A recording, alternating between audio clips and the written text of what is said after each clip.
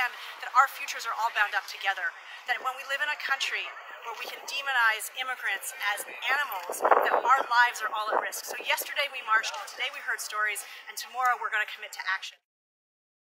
The Jewish people are a people of border crossers. We understand what it means not to be able to go ahead, the implications of not being able to go ahead and cross borders, and what it means to provide for other people to also be able to go ahead and cross boundaries and borders when their lives depend on it. And so we carry that Jewish history across the border with us to say to those on the other side, we want you in our country. We are a country of welcome, and we are committed as a Jewish people to making sure that the doors of our country stay open and that you are able to seek safety in our country once again.